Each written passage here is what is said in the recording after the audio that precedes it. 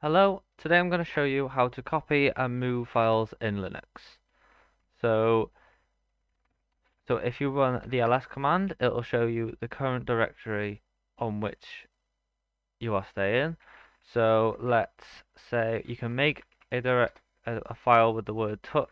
So I'm going to call touch. So I'm going to call it touch, and I'm going to give it a name text test, and I'm going to make it a text file.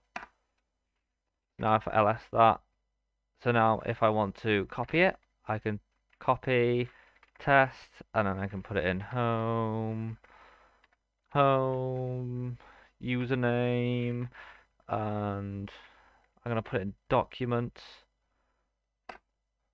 Okay, so now if I set to the if I ls again, it's there, and if I change directory, which is the cd command, and go to documents and then ls, you'll see test is there. So let's touch test move.txt. So if I want to move a folder and not copy it, I type mv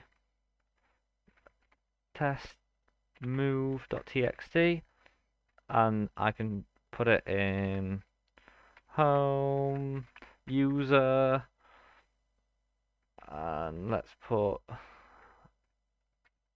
is there a pictures? Let's move it to pictures.